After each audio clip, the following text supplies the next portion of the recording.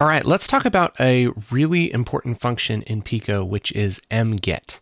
Basically, it lets you figure out what sprite is used for a certain tile on your map, which can be useful for setting things up like collision or changing things in your game, because you can base some of the logic on whether your player is over a certain kind of tile. Let's take a look at how it works. Here under Update, we're just going to do kind of a little test just to show how this works.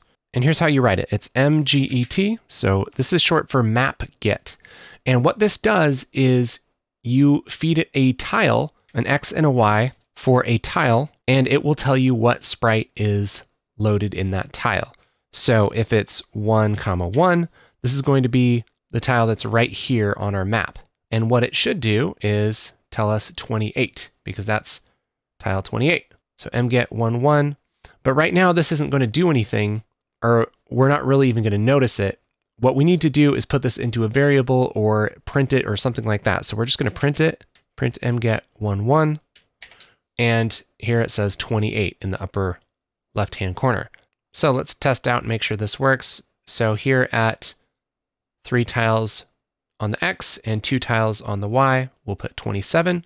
And so now our mget will say 3 on the X and 2 on the Y.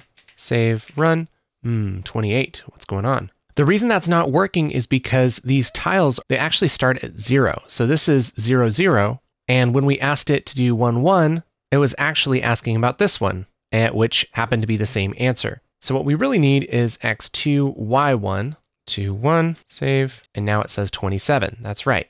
So what we can do is we can feed our player's x and y value to this to get whatever tile our player is over. But there's a problem with that. These x and y values that we're feeding to mget are the cell values. That means this x and y down here. So if it's 3 tiles over, it's going to be x2, y0. And that's different than the pixel values, which is what our player uses. So what we have to do is convert our player's x and y values into cell values. So if we say player x, that's not going to work. But if we say player x divided by 8, that'll give us a rough number for our cell value. Now, this isn't quite going to work either, because this number that this will give will be a float. That means a number like, 3.0985, whatever.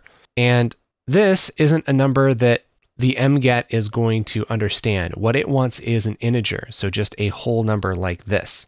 So a great way to kind of round this down to the nearest number is with a function called floor. So floor, I'll just type this here so it's a little easier to read, is FLR, and then we have the parentheses, and then you put whatever math you want to happen in there. So if it's 10 divided by 3, that's going to be 3.333333, right? And so what it's going to do is round it down, and it's going to end up as 3. So it's basically going to get rid of the remainder, which is good. So that's what we want to do here. I'll put parentheses around player x divided by 8, and right before that type FLR, and same thing here, FLR, parentheses, and make sure we close all our parentheses like that, save, run. And now wherever our player goes, that number in the upper left is going to change to whatever it's over. So it's going to change to 27 when it's over 27. If it's over the green, it's going to be 28. This is going to give us the tiles on the road, 44, 60, and so on. Now, something to note, this is sampling from the very top corner of our sprite, the top left corner.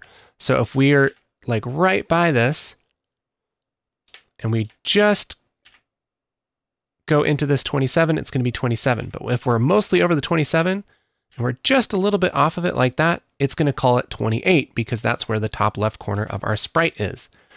So what we can do is add a little bit to our x and y values so that it samples from the middle, and it's a little bit more accurate as far as what our player is over. That's really easy. Player y, say +4, x +4, and now it's going to be more of the middle. So if I just drive over this road a little bit, what we need to do is put parentheses over that, because order operations, if we're going to add a value to our player and then divide stuff, we need to put these in parentheses first so that it happens first. And now it'll work like that. And it's sampling from the middle of the sprite. So whatever it's mostly over here, that's what we're actually going to be calling. So this is a great thing to use if you want to make the player go faster on the road, let's say. If you want to check for collisions, if you want to play a certain sound when you get somewhere, anything that you want to trigger based on where the player is on the map, this is a great way to do it. So I hope that's helpful for anybody learning Pico. What do you want to learn next? Why don't you put it in the comments below? That would be awesome. And make sure to subscribe because I'm going to be making some more of these. Okay, bye.